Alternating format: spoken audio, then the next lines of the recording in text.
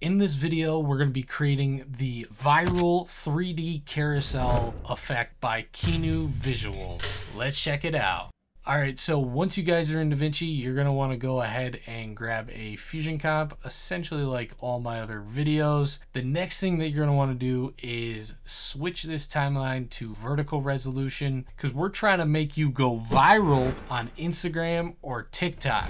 Alright, now let's jump into the Fusion page. So click on this guy, open in Fusion page, and grab a background node. We're going to connect this to the media out, and we're going to bring the alpha value all the way down. Next, you're going to need some Instagram footage or TikToks or whatever photos you want to actually be a part of the carousel. You're going to need to bring those into Davinci. I got them right here. So I'm going to select this one. I'm going to hit shift on the bottom one, and I'm going to bring them on into the viewer. All right, now that we got them in the node layout, we're going to go ahead and delete all these merges because we don't need them. If you want, you can go ahead and rename all your stuff with F2. We don't need to. We just have 6 different videos. We're just going to work with what we got. And now we're going to bring in an image plane for this first guy here. Go ahead and connect your median 1 to your first image plane's green input. And now we're just going to move everything over so we have a bit more space. So I'm going to grab onto this, and we're going to grab a merge 3D node, connect your image plane 3D to your merge 3D. Then we're going to need a renderer. If you've never done 3D in Davinci, you're going to need these nodes. So make sure you have all 3 of these, and connect your images or videos to the image plane, followed by a merge, followed by a renderer. All right, so now that that's out of the way, we're going to connect our renderer to the background, and we're all set right here. We have it linked up with our footage. So the next thing I want you to do is go into your renderer and select the renderer type and make it hardware. This is just going to make it so your computer doesn't explode when we're working on this. So make sure you do that. And now what we're going to do is we're going to move this back a little bit, and I'm going to click on our image plane 3D. Anytime I bring in a node here, we're going to hit shift space bar, and I'm going to grab a transform 3D node. All right, so the next thing you might be wondering, hey Rob, how are you so cool? How do you have this Fusion layout structure here? Well, let me show you. You come up to workspace, you go down, and you find where it says layout presets. You go to Fusion presets, and you go to midflow, and then you can be as cool as me. You got the mid-flow set up. All right, so now let's get on to the video. All right, so you're gonna want to go ahead and copy the image plane and the transform down to your other node. So I'm gonna hit Control C, and I'm gonna hit Control Shift V. This is going to create some instance nodes. If you never used these before, this is just gonna make it so if we change something in any one of these guys, it's also going to change on the top one as well. So now that we got that, let me just reset it. It essentially just connects your 2 nodes together, and now we can connect this video to our instance image plane, and I want to just line everything up too. So let me just move this back, and we won't go any further just yet. I want to make sure that this all fits on the screen exactly how I want. So I'm gonna grab this first median node. I'm going to grab a rectangle mask. I'm going to expand the width and expand the height all the way and change the corner radius. I'm just going to bring the median one up on the screen. It's going to make it a lot easier to actually adjust this, and that's too much. So we're going to even bring it down even more, maybe something like that where it just barely cuts off the corners and it's almost in a phone shape. All right, so cool. Now what we're going to do is I'm going to connect this to our merge, our instance transform, and I'm going to just disable this guy for right now, so that way we can see what we're doing on this first one. I'm going to bring up the merge 3D on our second viewer, and now I'm just going to adjust this in the screen. All right, the next thing I'm going to do is I'm going to bring our renderer up in the second viewer, and I'm just going to adjust this to the size that we want it on the screen. So how I'm going to do that is I'm actually going to bring in a standard transform node in front of our median one, and I'm going to bring down the size to maybe about something like 0.5. All right.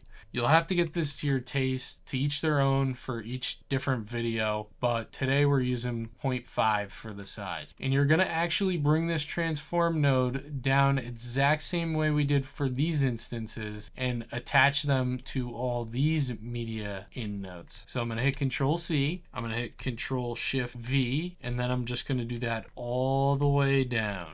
See, this is fine to do with the transform node right here, but for these guys, we've got some changes to make, and we're going to be de-instancing some things, which means disconnecting the values from the top one, so it just doesn't make sense to do that yet, but we'll get there. So what we're going to do next is we're going to actually come into our next one, and I'm just going to enable this so it starts to get on the screen. So enable your nodes. And now what we're going to do, we're going to bring the merge in the second viewer.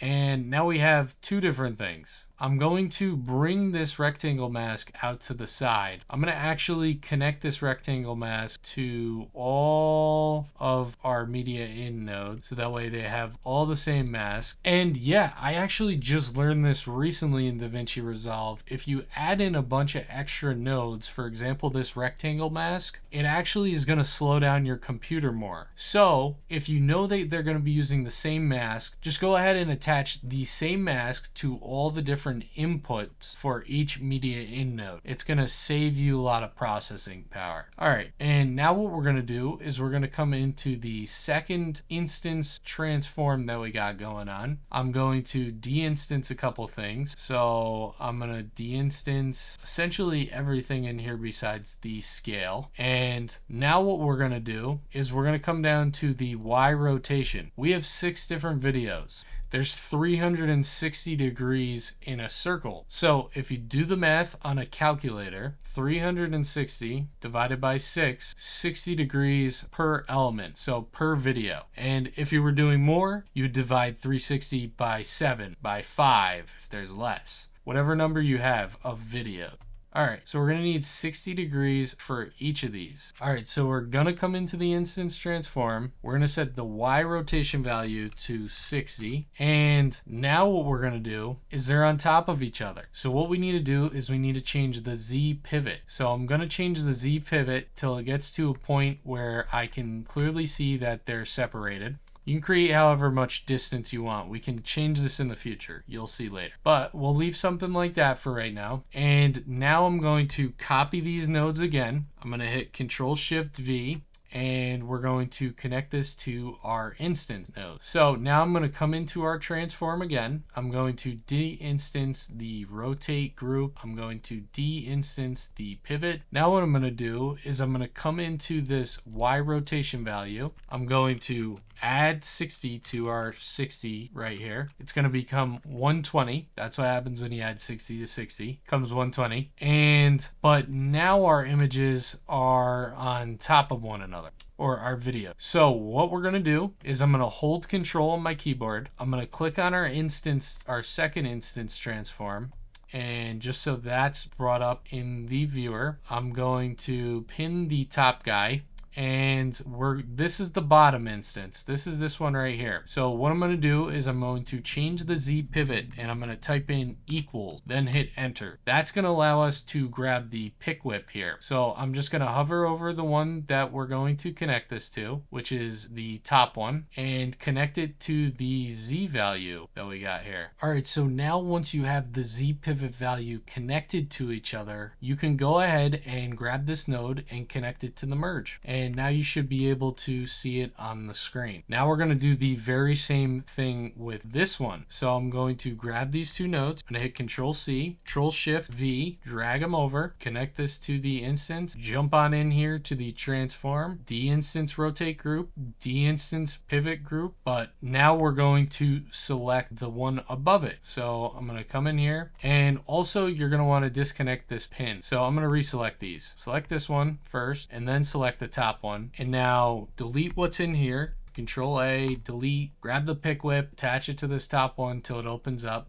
and select the Z value. So now we got something similar. Now we just need to add another 60 degrees to the Y rotation. So I'll add in 60 degrees, which is going to give us 180. And do the same thing, connect it to the Merge 3D. You should see it right here. And we're going to do the same thing throughout.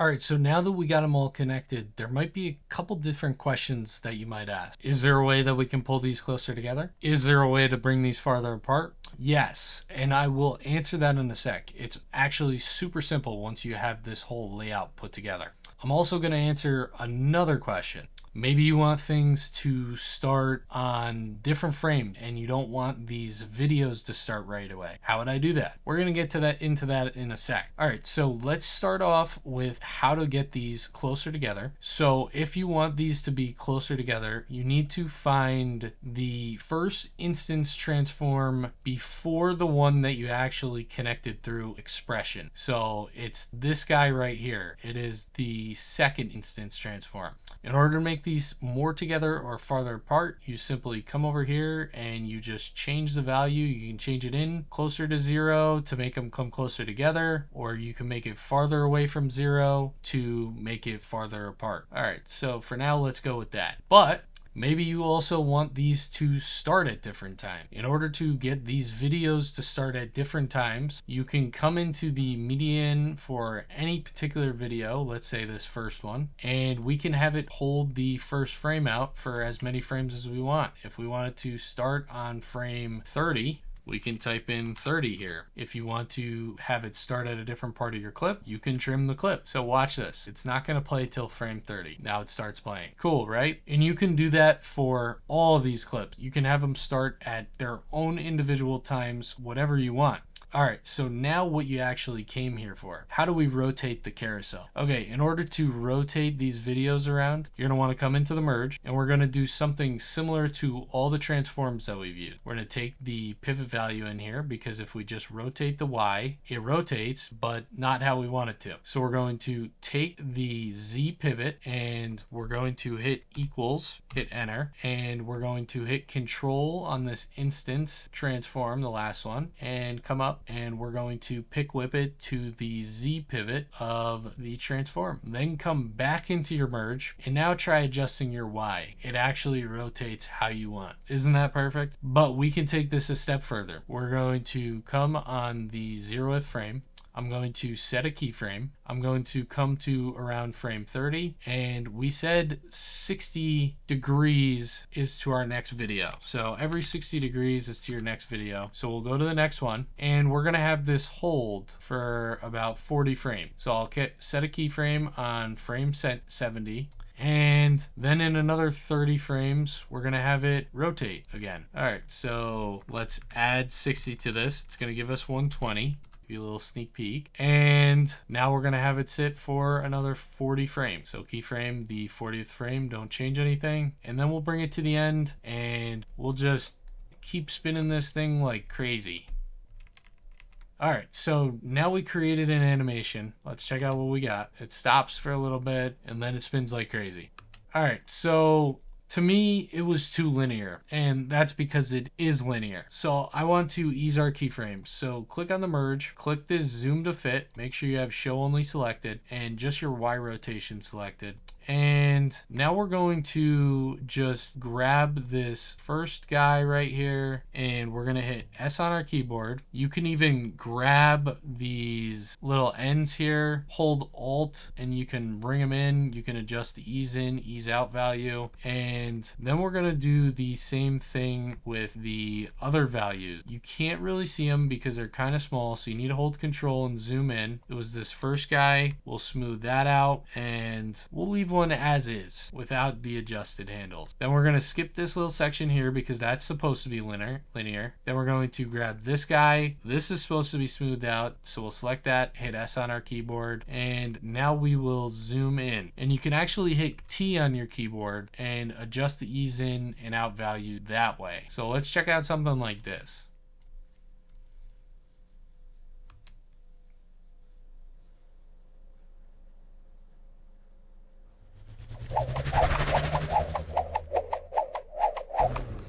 lot smoother. All right, so that's how to do the viral 3D carousel effect by Keanu Visuals. If you guys love this one, you're gonna love the particle explosion effect that I did for Davinci video. Go check that out. I'll link it either over here or over here. Check that out next.